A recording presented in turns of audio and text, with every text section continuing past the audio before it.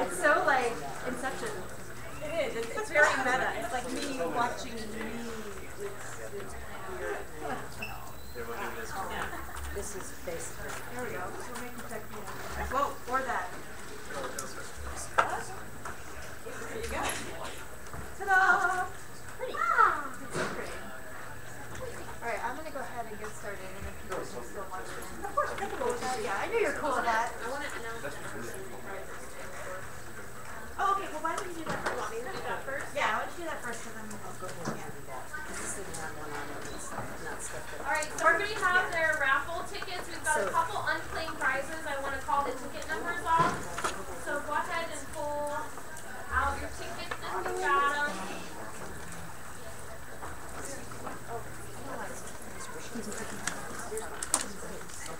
All right, so I recently drew for the laptop tablet bag that had no name or identification on the back, but the ticket number is 458392. 392.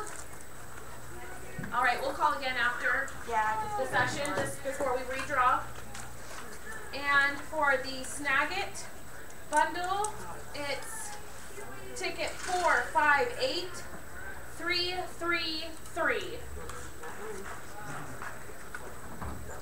No takers? No? No, we'll announce it again. We'll announce again after if more people wander in, so.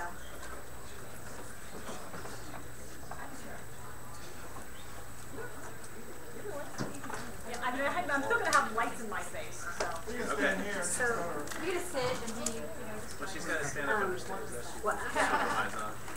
All right, we're going to get started here. Has everybody had a good day? Thank you all for coming out. It has been a good day and a lot of good sessions and stuff. So we are going to just move right into our closing speaker. And this lovely lady up here is a licensed attorney, and she is the owner of her own law firm, Carter Law Firm in Phoenix. She does intellectual property, social media law, business contracts, / mob law. That's pretty cool. She's got all kinds of cool things under her belt. I mean, you know, American Bar Association, Legal Rebels, and Phoenix Business Journal's 40 Under 40. She also has some books out, The Legal The Legal Side of Blogging, How Not to Get Sued, Fired, Arrested, or Killed. It's a great book. I have read it. I highly recommend it. Yeah, and I've known Ruth for several years now, and a lot of people have known her for a while, and she has been like so helpful with me, with my own social media and everything, and she was the one who taught me that creativecommons.org is the place to go for photos so that you don't get in trouble with copyright law and stuff. So I'm very, very happy that she's here and our closing speaker. So let's give a hand to Ruth Carter. Thank you so much. Thank you all for being here. TechPHX is always fun, so I'm really excited that you're here. I hope it's been a worthwhile day for all of you, that you have tons of cool ideas.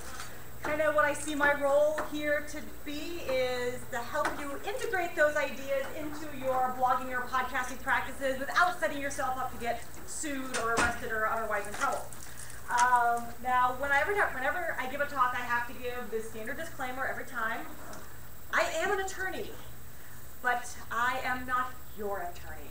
I am here to provide general legal information today. This is not a substitute for personalized legal advice. If you need legal advice, go hire somebody. We good? Yes. Okay. Basically, I'm going to give you enough information to make you very, very dangerous. So, and I'm going to warn you right now, probably the answer to every question you ask is going to start with, it depends, because the law is a very gray area, especially when we're talking about emerging technologies, because you guys are moving at the speed of light. The law generally lags at least 3 years behind. So what? At least. At least, yeah. So by the time the law's caught up to today's technology, you guys have moved on to something better, and they got to catch up again.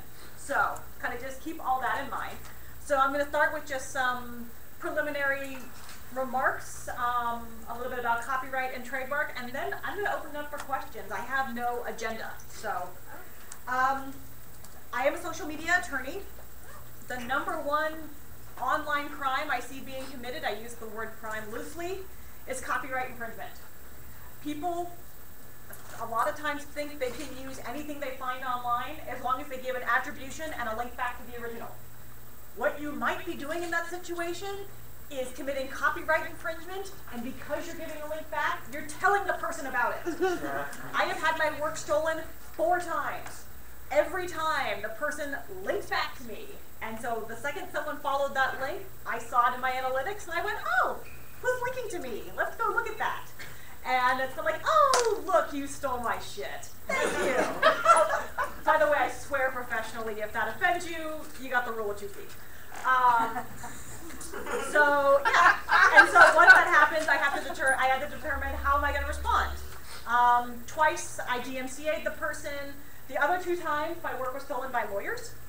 And I know, I was like, really? You should know better.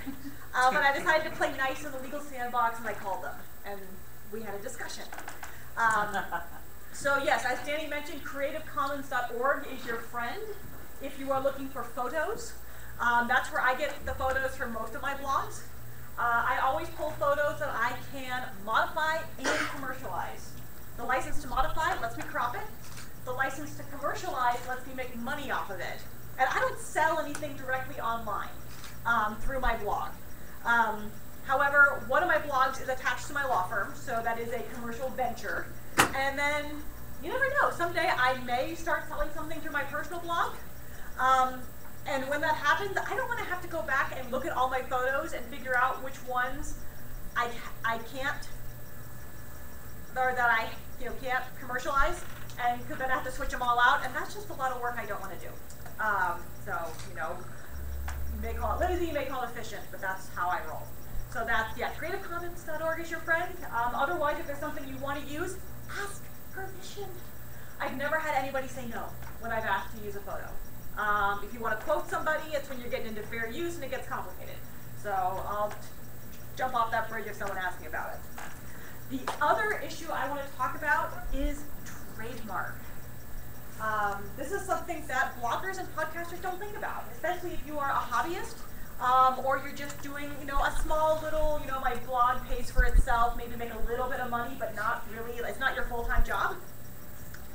So your trademark is the name, the logo, the slogan that you put on your stuff when you sell it. So, you think about Nike, that's the word Nike, it's the swoosh, it's just do it, it's probably various names of their shoes are trademarked. So the name of your blog is a trademark. Name of your podcast, if you have a slogan, a logo, those are all potential trademarks.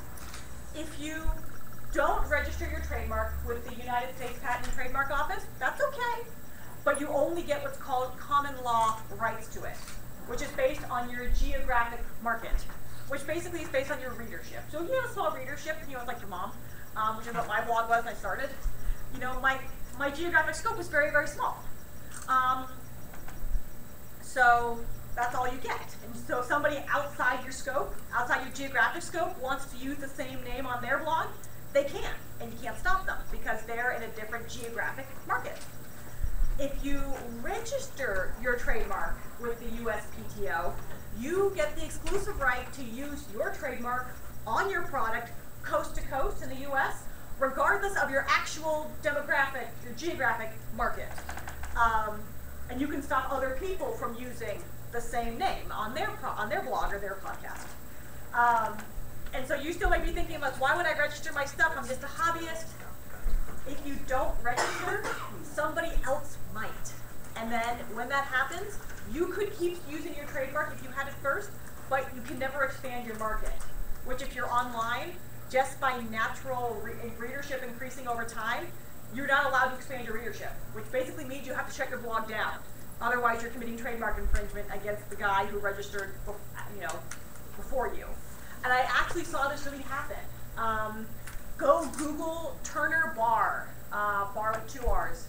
He was a guy who started a blog called Around the World in 80 Jobs. Cool idea. His premise was, I'm just going to buy a plane ticket and travel around the world and work from place to place and blog and make videos about it. And, so he's not making tons of money, but he's making enough to, get by. Didn't register his name. Why would he? He's just a guy in a website. Unfortunately, after he started doing his thing, another company came up with an idea for a contest that included a blog called Around the World in 80 Jobs. I wonder where they got their inspiration. And they registered that trademark. So when that happened, Turner could have kept using his blog, but he could never expand his market. So one, how do you determine a market for a blog without having to hire experts? You can't. So probably just hiring the expert would have been hellaciously expensive. And then to fight over it legally is a ton of money. And really, I recommend staying out of situations where you have to get lawyers involved because we cost a lot of money. We do, and it's a pain in the ass. Especially when you're in the technology realm where there's people who don't even understand how to turn their computers on, and you have to explain what a blog is. Yeah, good luck with that. So had Turner registered his blog first, he would have had the exclusive right to use his name on his blog coast to coast. Nobody could have started a blog with the same name. And he would have avoided this whole problem. The cost to register a trademark, $325 if you do it yourself. I do not recommend doing your own registration because it is hard. Just saying, at least consult an attorney before you try it on your own if you want to try it on your own. But again, I don't recommend that. So yeah, you might be spending a couple of bucks to do it, but it keeps someone from stealing your blog out from underneath you. So when I saw this story, I was like on the phone to all my friends who had blogs and podcasts and cool video shows. I'm like, dudes, go register your stuff now. And just so that your name to your product is protected. And so you don't have to become the next Turner Bar. And I don't know if anyone actually took my advice, but I'll tell you, one of my blogs is, there's a couple of rules about when you're registering your own name as your blog, so I have to wait for that time period. But yeah, I'm registering my name as the second I'm allowed to. So How long is that time frame? that time frame, if you are naming your blog after yourself, you may have to wait until you have what's called acquired distinctiveness, which generally requires 5 years. Where are you registering it? United States Patent and Trademark Office, uspto.gov. So yeah, that's kind of so I'm just putting it out there. Trademarking should be on the radar when it comes to protecting your blog. Also, before you name your blog, I was shocked how many marketing companies who do this for a living come up with brands for their clients and don't check the USPTO database. And the trademark database is actually not that hard to use. So before you come up with before you launch your website with the cool name you want for your blog, go make sure it's available. Because it really sucks to buy the domain and build the site and be all excited to find out, yeah, you're fucked. You gotta change all your stuff. And I had to tell a client that they hear. I was like, yep, you got nothing. You got the cease and desist letter, and yeah, you don't have any legs to stand on. So yeah, marketing companies apparently aren't checking the database. So yeah, I recommend that. Yes, sir. So if I get the patent, could I go after someone with that URL? You mean the trademark? Trademark. If I get the trademark? It depends. You can get them a lot. If they are somebody who is using the same name on the same type of product or service, potentially. But if they were using it first, they can keep using it, but they can't expand their market. So you'd have to look at the whole situation. And just because they can get the domain may not necessarily be a deal breaker. So that's all I have for my opening thoughts. So we're going to start doing questions. So 1, 2, 3. So keywords in a domain. I have a client in Canada who's getting sued right now. She has laserdermclinic.ca, Okay. and the company that's suing her owns the term laserderm. So how does that work? In Canada? Okay, number one, I'm not a Canadian lawyer, so you gotta look at Canadian trademark law. Sure. But do you see that a common thing with people using the same 2 words in it? It comes down to what are they using, and is it an actual registered trademark versus I just don't like that your domain is similar to mine. Are people being confused that they're coming to your site thinking it's ours? So it's a big. And then I'm basing this on U.S. trademark law. So Yeah, and sometimes it comes down to, is it worth fighting over? Because think about how much money you're spending. And I have a client who, right now, we're getting pushback from the U.S. Trademark Office on his application.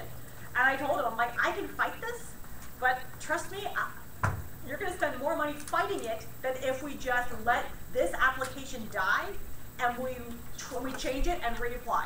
So sometimes, you know, when you're being sued, sometimes it's better to just be like, let's settle this. Even if you're right, the question is, it's not always the legal issue, it's the business issue and what's worth fighting over.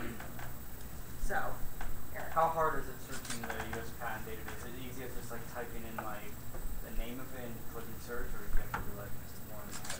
So if you want to use the USPTO's trademark database, patents and trademarks are different. They share an office, but that's it. Patents are inventions, trademarks are trademarks. So you can search for a trademark, and they do have two little links at the top of their website. You know, patent search, trademark search. So trademark search, and then if you're just looking for the name, you just type in the name, and they'll let you can sort it. There's a couple of different ways you can sort it. Like if it's 2 words, you can say, you know, combined or not. You can do live or dead, because the database will pop up every trademark that someone's ever applied for. So if it's a dead trademark, if all the results are dead, you can go for it. It gets a little complicated. This is when you hire the lawyer for an hour. Because just because a trademark is dead at the U.S. Trademark Office doesn't mean the company's not still using it. They just only have the geographic scope, which depending on how long they've been using it, it may be coast to coast. So, you know, Coca-Cola could probably let all their trademarks die, and not because you have to update your application periodically. They could let them all die, but guess what? Coke has coast to coast without the trademark office's help. So, but yes, to use a simple database is pretty simple. So, over here. You said that the trademarks will protect you from coast to coast. So what about companies like, say, from China that contact you and say, oh, I'd like to use your name here in China since you're not using it here? What legal right do you have at that point? I realize you're not an attorney in China. I know that. Well, I would look at it from the situation of why would China even come to you in the first place? I don't know, but I had an email with that and it really bothered me. I haven't done anything with it. I would assume it's spam. That's what I would have done too. But it made me wonder, you know, does it cover that in a global reach? No. If you want your trademark in another country, you have to go apply for it in that country. So in each country? Each country. And so that's what happened, Burger King, actually. Burger King restaurant is in Australia, but they have a different name because somebody else had registered a restaurant called Burger King there before they started opening restaurants there. So, yeah, so you have to, so you're thinking about what you're doing. If you actually are planning on selling stuff in other countries, it makes sense to register your trademark there. But if you're just a blog and just happy with your blog or your podcast, and probably US is as much as you need. But again, case by case situation, talk to your attorney, blah, blah, blah. Okay. All right, man with purple shirt. When you talk about registering a trademark and registering for your blog or your podcast, is it just one trademark, or do you do trademark your domain, trademark your, I don't know, your brand, your logo, your everything? What are you trademarking? It depends on what you're trying to claim rights in. Okay. So if you want your domain, your name, your logo, and your slogan, that could be that's 4 applications. Okay, that's 4 separate applications, 4 separate fees. Yeah, so if you have a name and a logo, that's 2 applications. Yeah, I've had plenty of clients try to do like a, can I do a 2-for-1 if my logo contains my name? It's like, no, that's 2 applications. So you don't have to register all at the same time. If people have financial reasons why they don't want to do it all at the same time, they can. You can do one and then another. And I say, usually do the name first because that's how you give you the biggest scope. But then if there's a logo you want to register later, yeah.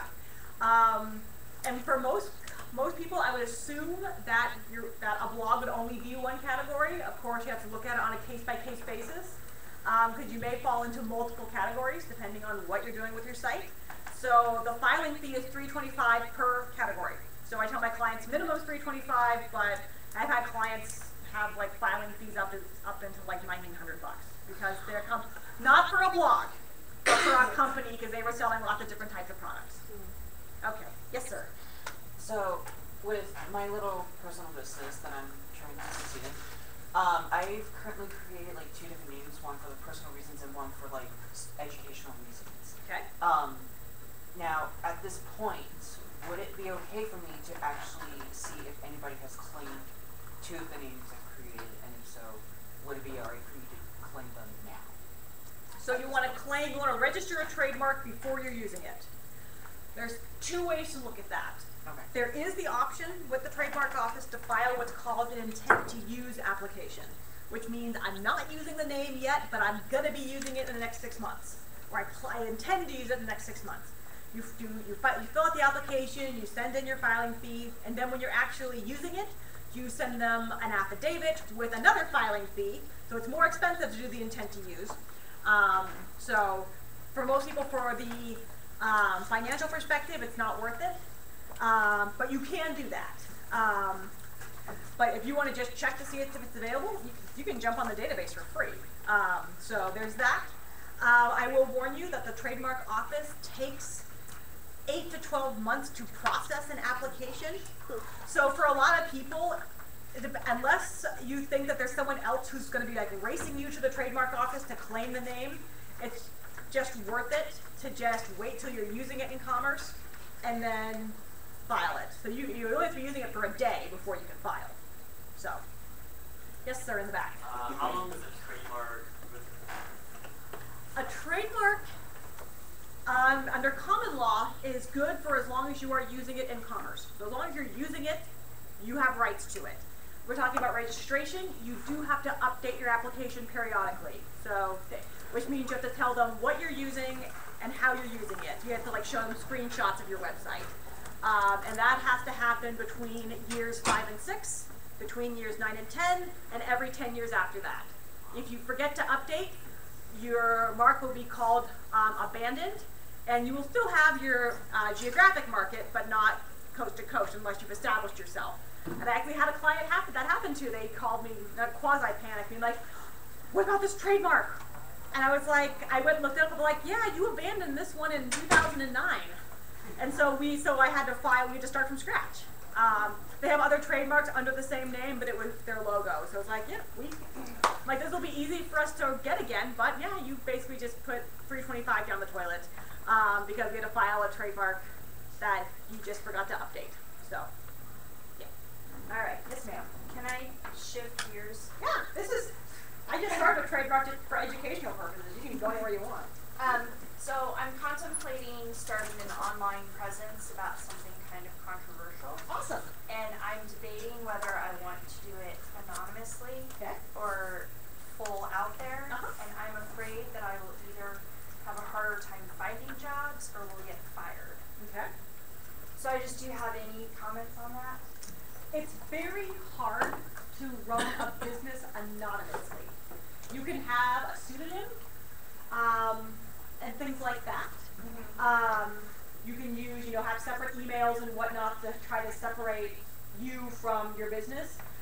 So if all you want to do is just blog anonymously, you could get away with that. I have a friend who is an anonymous blogger. I have no idea who he actually is, and he takes steps to make sure no one knows who he is, just so he can avoid those types of problems. The second you want to open a business is the problem, because when you file paperwork with the Corporation Commission, you have to tell them who you are. But if that's the only thing is that you're one person, you can use everything. You can find go-betweens for almost everything else. But if you want to own your business, yeah, it's got to be your name. So that's the one time you can't be anonymous and do things legally right. Do you have a relative that you could put the business in there? Well, so I'm thinking it might be a non-profit at some point. But right now I'm just thinking about blogging and maybe podcasting. So, I mean, as long as you don't want to create a business, you can take steps to separate your online identity from your true identity with other emails and whatnot. But I tell anybody who's doing anything anonymously, be prepared to be unmasked at any time and accept the consequences that could go along with that. So there's ways to make that less likely to happen, but eventually there is a paper trail or a digital trail back to you. So, if you're unmasked, are you willing to accept those consequences? And if that's too big of a risk to take right now, maybe that's not worth pursuing at this time. That's my take on it. In regards to her question, though, if all you're concerned about is your boss seeing what it is that you're blogging about, they're not going to be tracking her down to find out that this anonymous blogger is her, do they? Well, it depends. It depends. I warned you. Because if you are an at-will employee, you can be fired for any reason. So if they just don't like your blog, you could be fired. If you do something like access your, check your site through work, where it's going to show up through their digital, where are people going with our internet, it could pop up. So could they figure it out eventually?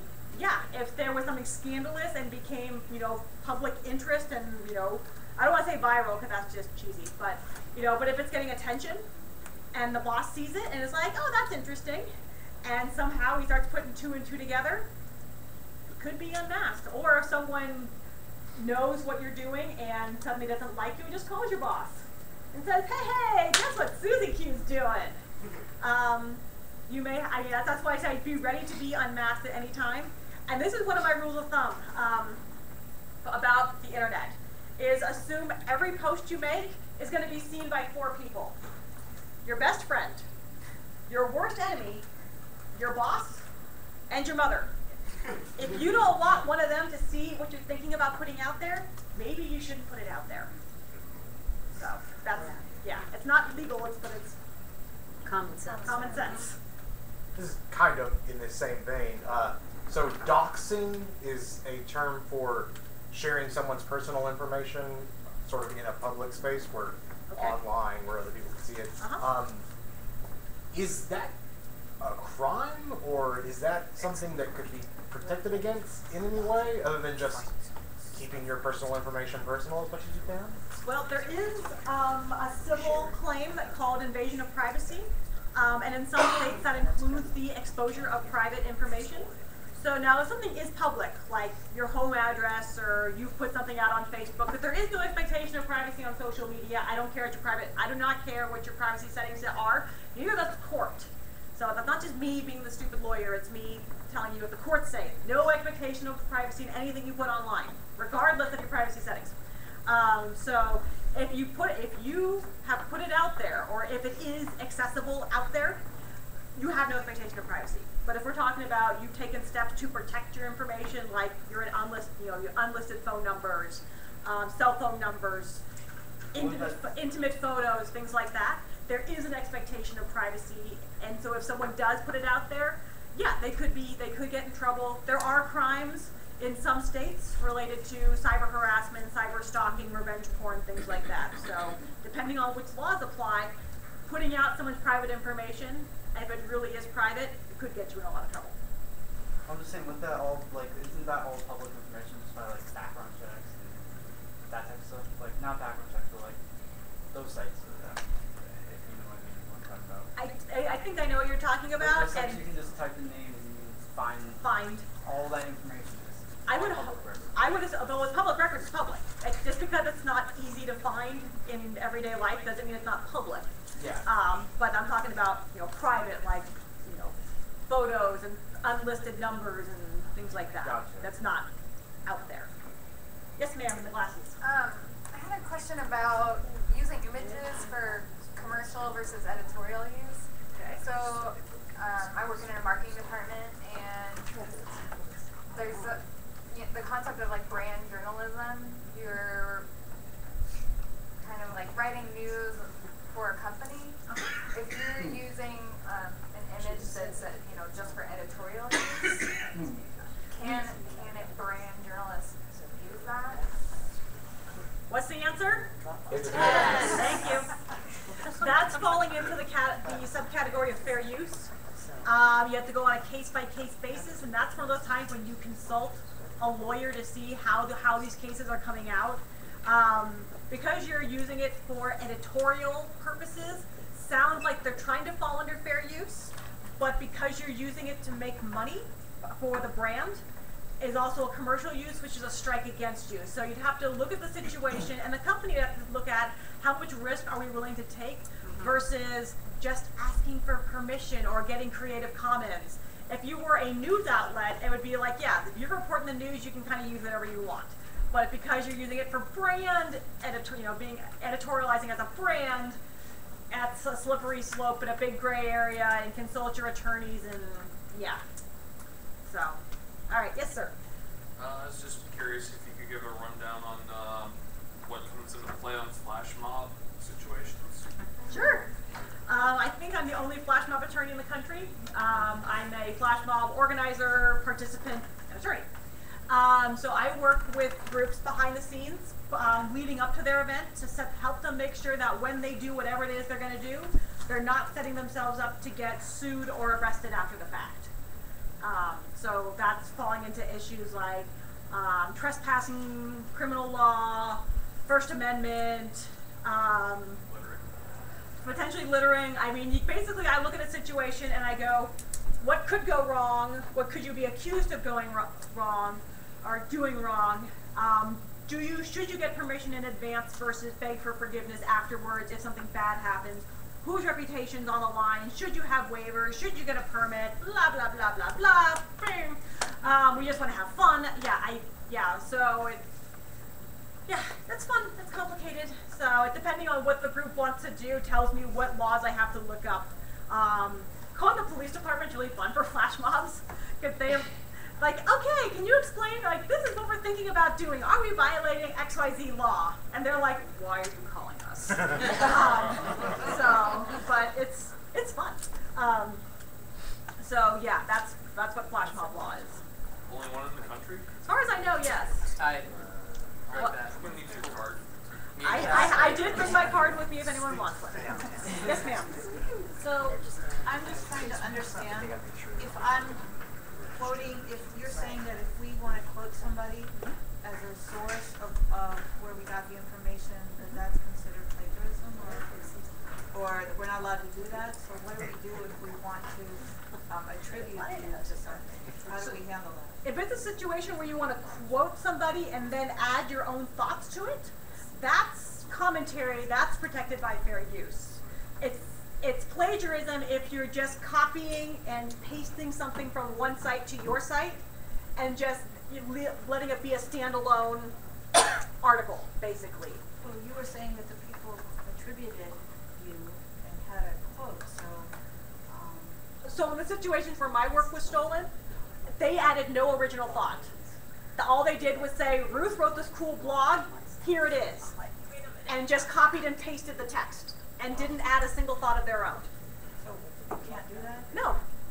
But they can I mean, link we to can't promote your blog. We can't say that you did something really great and we want to promote it to a group.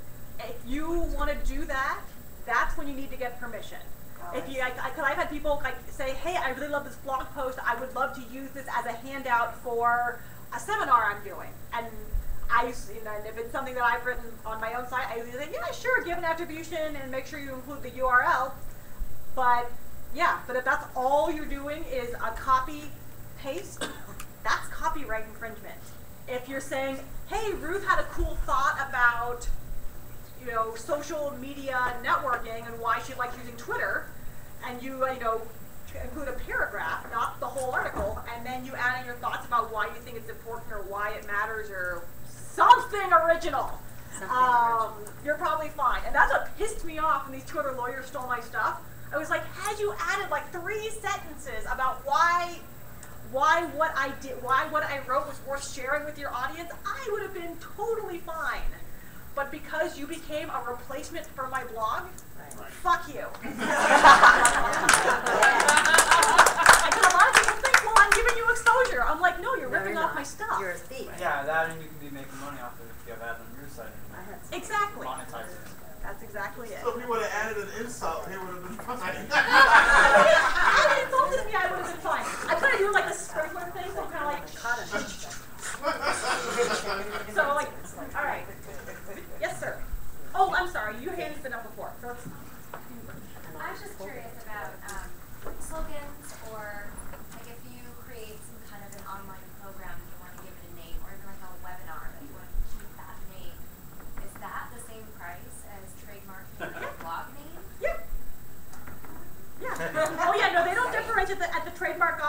trademark is a trademark is a trademark. Now you can, if you want to just put everybody on notice that I'm claiming this as a trademark, you can do the little superscript TM, which is just an announcement to the world, I'm claiming this as my trademark, don't use it.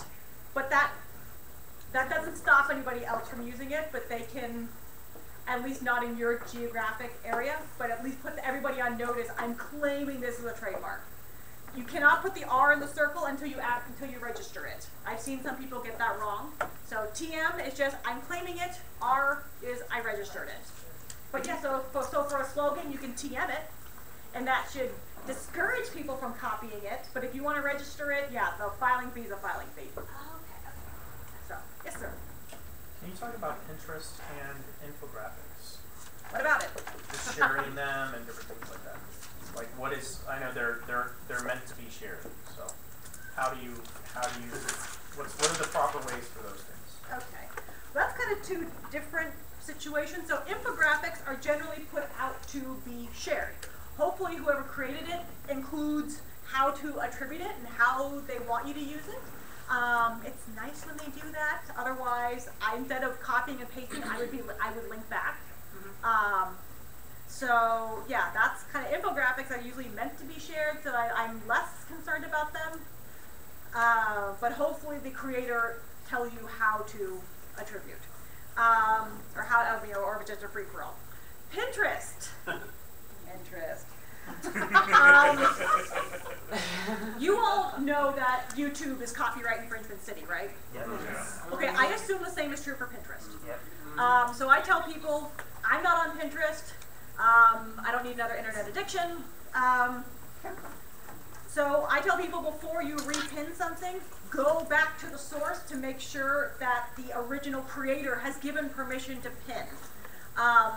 Like on my blog, there is no pin it button for a reason. I don't like Pinterest, don't pin my stuff. But if the original says, yeah, sure, pin away has the Pinterest button, if you want to repin it, go right ahead. But I would not pin or repin until I knew for certain that I wasn't committing infringement. Because yeah, they don't differentiate on that site between pinning and repinning. Copyright infringement is copyright infringement. Don't do it. Yes, Melissa? Sort of on the same vein, a lot of the fashion bloggers, for example, will go to the J.Crew site, save a picture of the winter coat that they love, and they'll be like, here's what you need to wear for Christmas. And they just post the pictures and the price with a link back to the J.Crew site. So what are the ramifications of that? That, again, probably falls under fair use. So, so if they are adding commentary, like putting together outfits and explaining why things are a good value or fashionable or whatever, that might be enough to beat a fair use or beat a copyright infringement argument. One thing to remember with copyright infringement is the only person who can come after you for infringement is the copyright holder. So if they don't know what you're doing or they don't object, they're never going to come after you. I have the same discussion with people at Phoenix Comic Con about fan art and fan fiction. If the person whose stuff you're using likes it or doesn't care or doesn't know, you're never going to get in trouble. So that probably is what's happening with the fashion bloggers, is that J.Crew is like, hey, you're talking about us. Awesome. Keep doing that. So yeah, that's probably what I would assume that they're doing, but there's always a risk that if you're using without permission that you could be accused of infringement. So, is there a question up in the front? You kind of got my answer. Okay, yes sir. Yeah, but doesn't it apply even to Twitter if I were to retweet a picture which is someone else's? So if somebody commits copyright infringement and posts a photo and you retweet it, I would go back and look at the Twitter terms of service to see if there's some verbiage in there that says only the person who did the original tweet would get in trouble versus the retweeter, because there may be something in the terms of service that says by tweeting a photo you are attesting that you have rights to use it, which could be a defense for anybody who gets in trouble for retweeting. If everyone gets in trouble, so I would hope that the chances of someone getting in trouble for a retweet is pretty low, but again, it comes down to what the copyright holder going to do. I've never seen a Twitter copyright case, so I mean, it could happen. Maybe I'm it just has wondering how is that different from repinning? repinning. And I would have to look at the situation too to see if the law is going to differentiate between just hitting the retweet button where you're only just copying the whole thing versus you add your own thoughts RT, if that's different or not, or if you're downloading and re-putting it out there, that's probably different. So I haven't seen a case yet on it, and I would be surprised if it's actually happened, but we'll see if there's ever going to be a case on that. So yeah, welcome to my gray area world. So all right. Yes, sir. I'm going to ask you, what is proper credit given on a photo? Let me kind of throw a scenario out there. I have a neat little WordPress plugin that does sliders. Okay. I'm using Creative Commons pictures for it, but obviously I want to give these folks the credit for their photos. Mm-hmm. So do I have to list that below the photo? Can I just put it in the alt text of the photo? Do I have to put a little tag on the photo? Yeah. I would assume that as long as it's on the post, that the person who put the photo into Creative Commons would be satisfied. I've never seen anyone get mad, like, oh, you didn't put it right below the photo, you put it at the bottom. I would think as long as the reader can tell where the photo came from, that should be enough. I know for me, my standard of practice from my own blog is I do it as the caption on the photo. I do the name of the photo by whatever their Flickr name is, from Flickr, and then I put in parentheses Creative Commons license.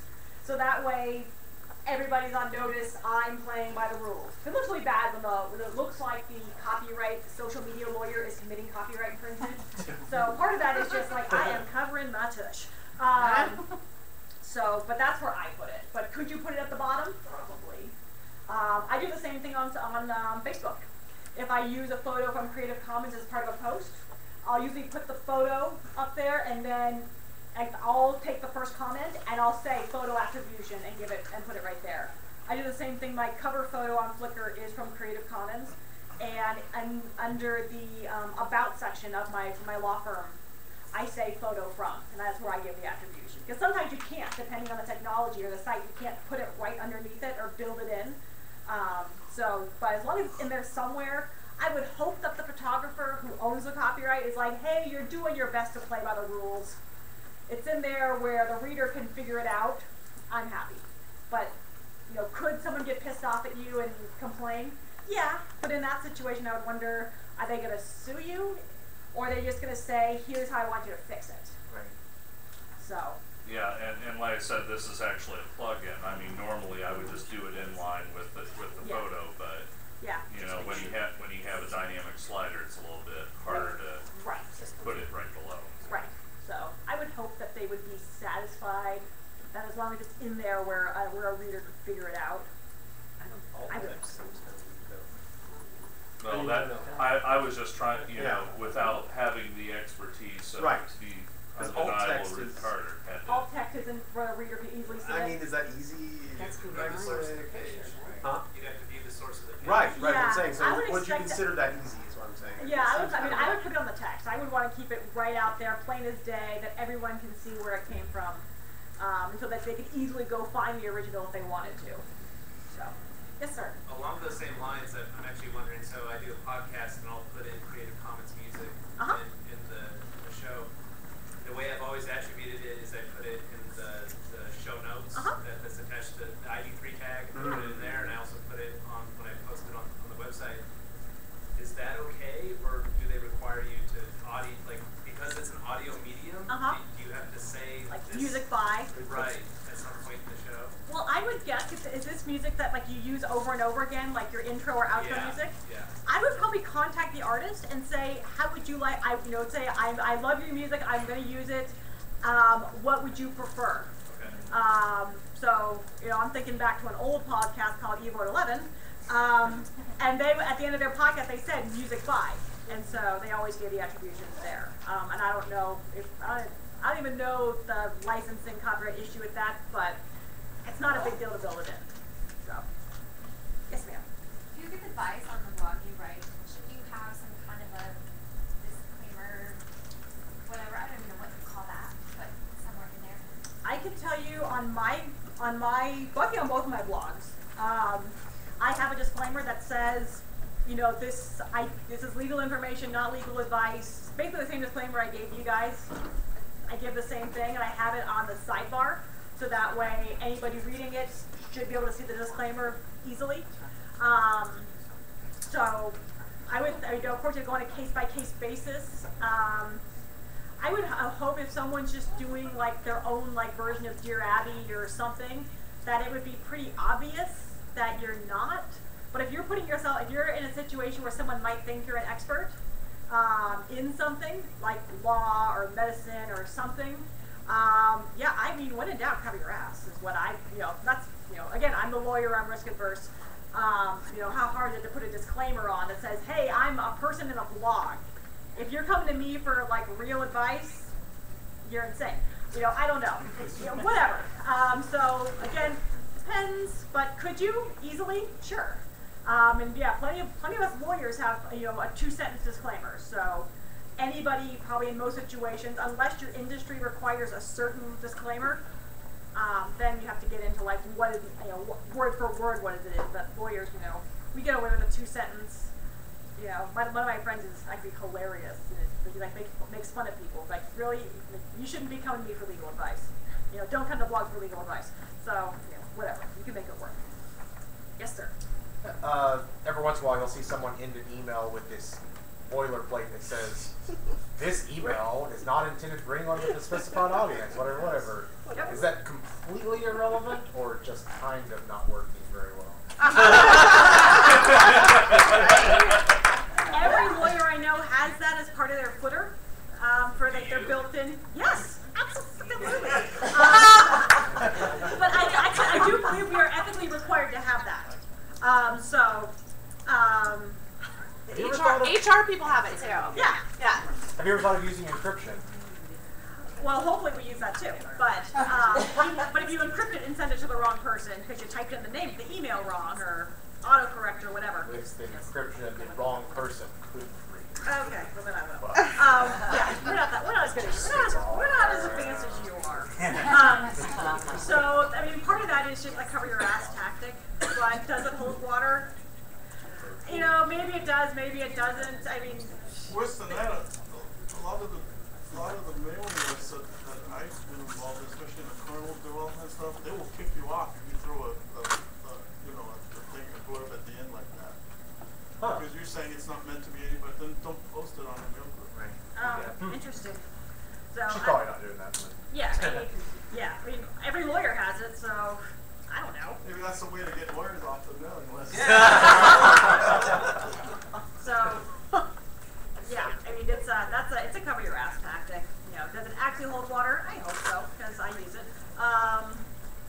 So, yeah, I can't really give you a clearer answer than that. It depends. It depends. All right. Yes, ma'am.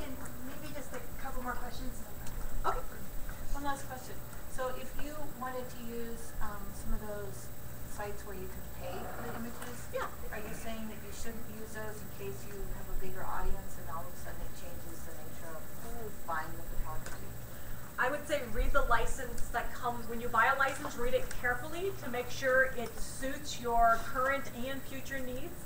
And it's probably better to buy more than what you think you need if you think that something might be used a lot versus you know you're only going to do a short run of something. You're only going to make 500 brochures. You only need the 500 image license versus more than that. So, yeah, that's a business planning tactical thing. So, but yeah, if you think you're going to use something a lot more, then yeah, buy more or have something that's obvious that says we cannot use this photo again unless we buy another license. So, however you want to do your homework.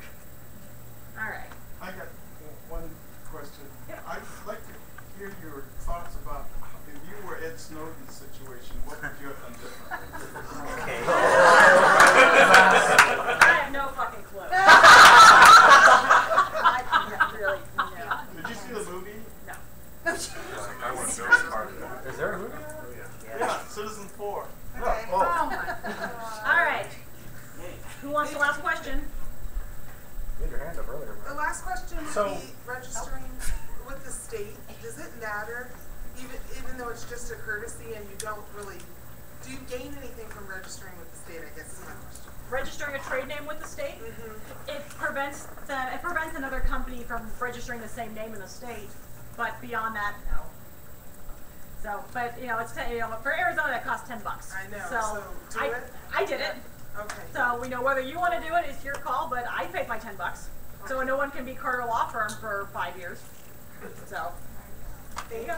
All right, thank you guys all for.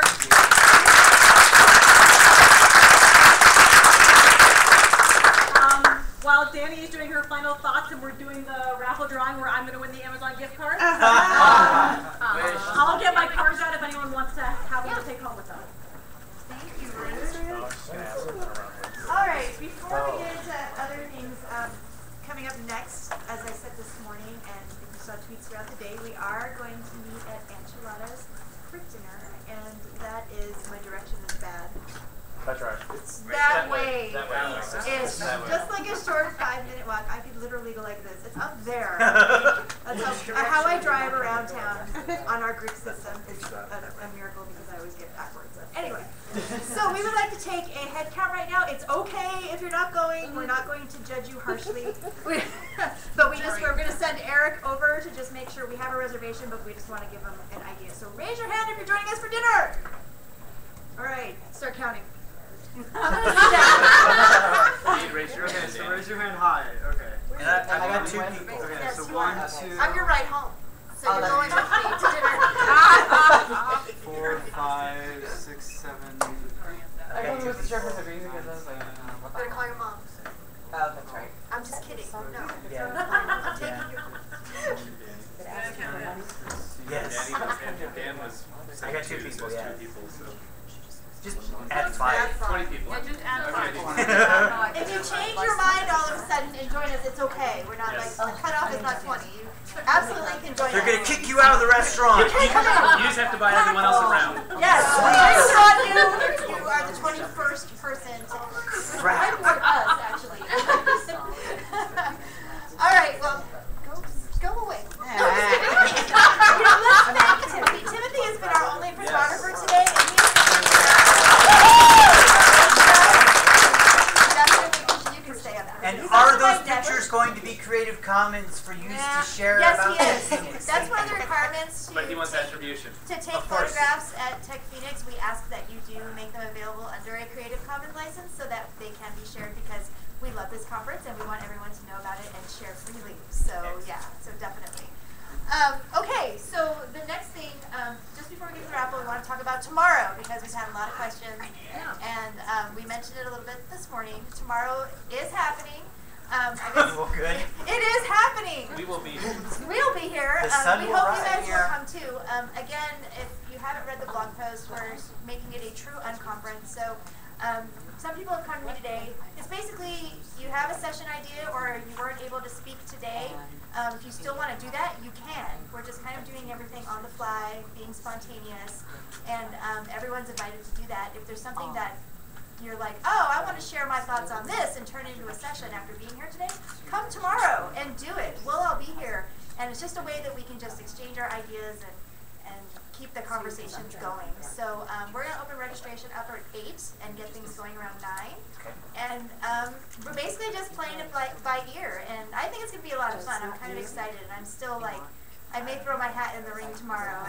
But I've got like 6 ideas. So I'm just like, what do I do? I'm always like, shooting ideas. Yes. On the ticket it said that tomorrow starts at noon. It's changing?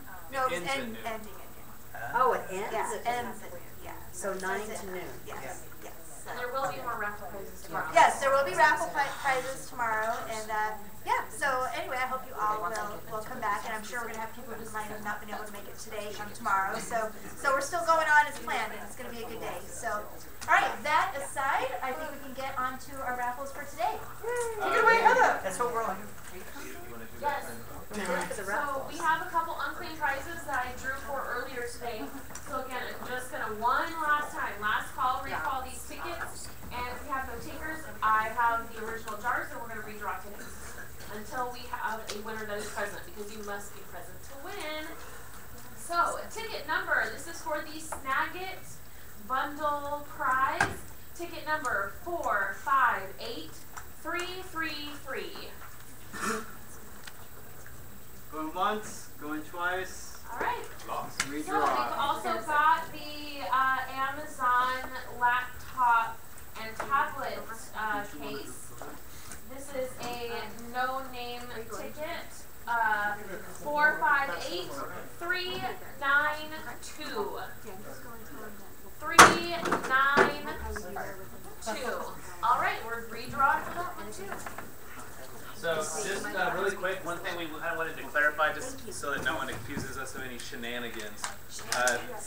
For the drawing, we told our volunteers that they were free to enter into the raffles, but none of the people who are staff are entering the raffle. So just kind of wanted to let you guys know that, just in case someone with one of the little yellow things comes up. They're a volunteer, they're not part of the staff. We want to encourage everyone to volunteer. We cannot run this conference without our volunteers. So we don't want there to be repercussions or,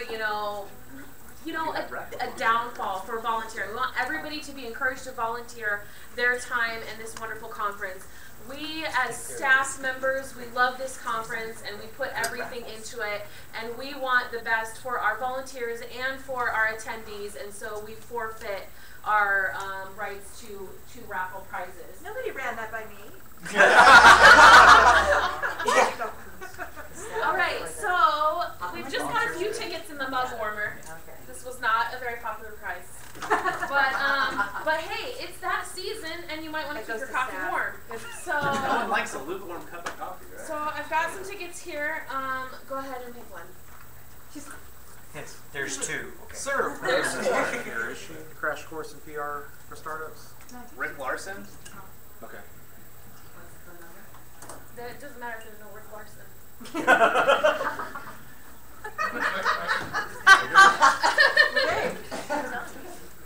Unless you put your someone else's name on your card. Also, put my name on Even it? then you should remember. If you didn't put a name, we're going to call off the numbers. You've got your numbers, so you're good.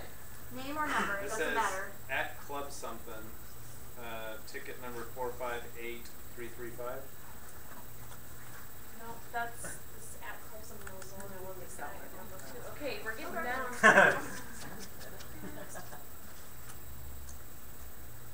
Eventually someone will have to. Brienne Waternews or something Waternews.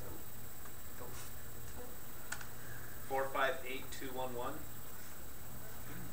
What about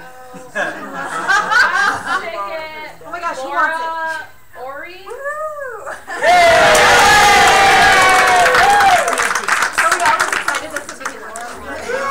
If only that was the first one we drew.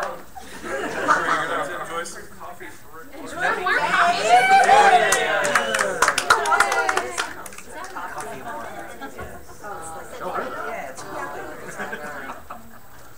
So we've got an Anchor portable charger. So for those of you who are like us and you've been using Twitter and Facebook and stuff all day, your batteries might be running a little bit low. And these types of things come in handy.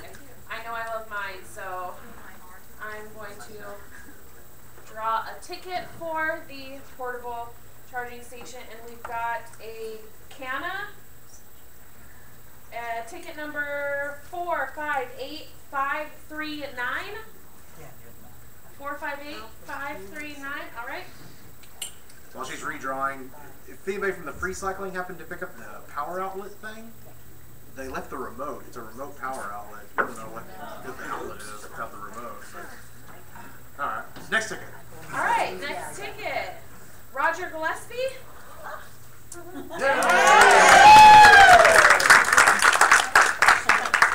you go. Thanks, sir.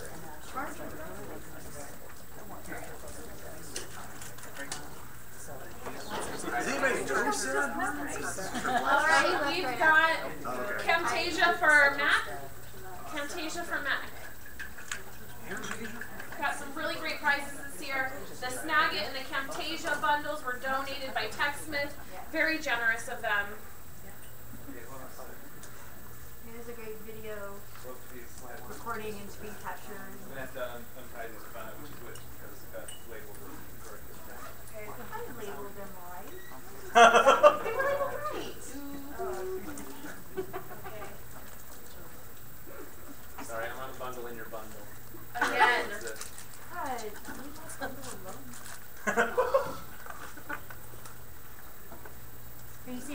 casual here at TechPHX all you know. Okay, I'm gonna First timer. draw for something else.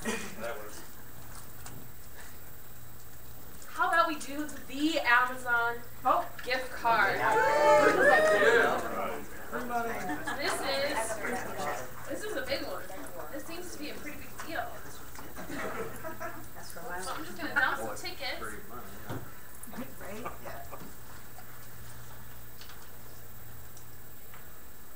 All right, $50 Amazon gift card, and I just want to, like, where is that? Oh, here it is. This $50 Amazon gift card was sponsored by Social Ads University. Yeah. So go ahead and check them out on Facebook. And this, Kathy Cowley, ticket number 458365. Gone, redraw. Unfortunately, she's dead. That's rough. She's one HP. Quick, redraw. All right, here we go. Fast. Wow. An auctioneer. You're like, no, it's me. I'm Kathy. Is she here? No. I'm Kathy. Sorry. That worked good. I'm done trying to pronounce names. All right, here we go. 458474. 5, 4, 3, 2, 1. Wait.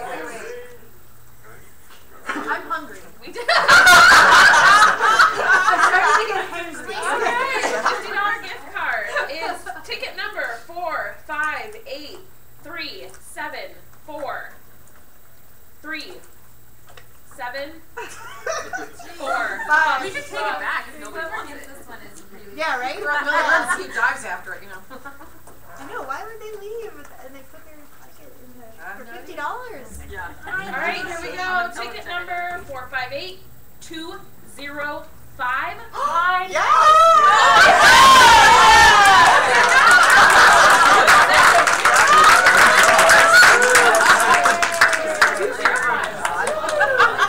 There you go. The most sweetest lady. Power conspiracy. Inside job.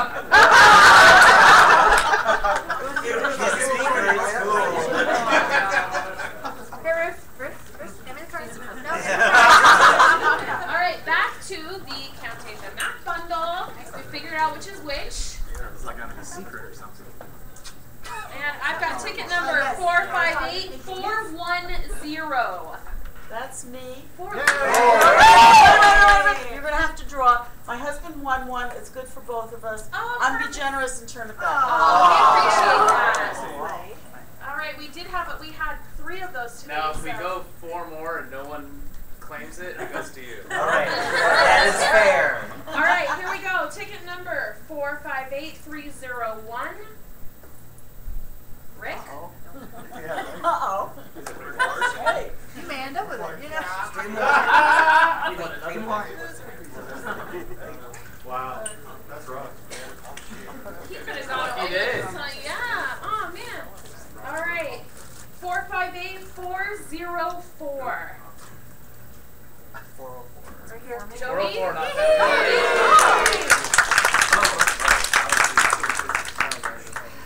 Oh, go ahead.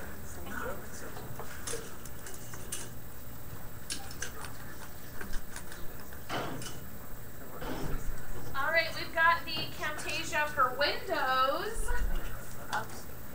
This is a pretty big ticket item. This is a pretty big deal.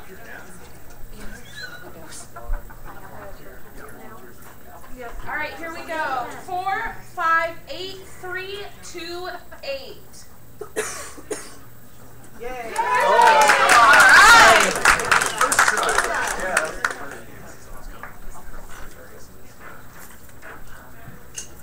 All right. And the much anticipated Pebble smartwatch. And there was much rejoicing. I know. I'm trying to get positive thoughts in my head. I know there are a few